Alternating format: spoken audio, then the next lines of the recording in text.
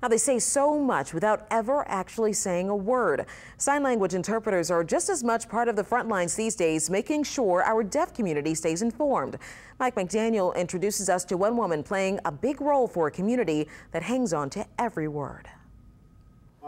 From hurricanes to COVID-19, she's a consistent part of news conferences around New Orleans. We know this is our time. Using her hands and expressions to relay the spoken word to a community that may never hear it in times of emergency. This information is vital that they aware, just like a hearing person is aware, what's happening firsthand. Raised by deaf parents, sign language is Shari Bernius' first language. Now administrator of the Deaf Action Center, a program of Catholic Charities, she's been signing professionally for 41 years. It's the people I grew up with, it's the culture I know best and most comfortable in. Lisa.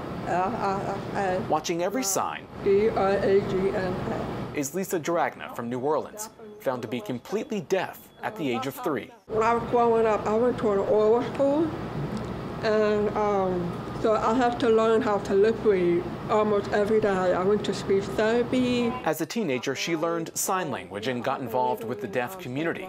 Now, as an advocate, she pushes for interpreters to be a part of any public speaking, especially during emergencies. I feel that whoever is speaking, whether it's the mayor, the governor, or anybody, that the interpreter should be right next to them. That hasn't always been the case. Bernius says Hurricane Katrina was an eye-opener. There was several incidents where deaf people were loaded on a bus, had no idea where they were going, why they were being shifted to another state. Since then, Bernius says the Deaf Action Center helped lead the charge to make sure news conferences like the ones we see today include interpreters.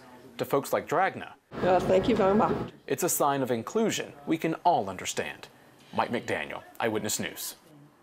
Well, the Deaf Action Center also provides services to the deaf community for things like doctor's appointments and court proceedings.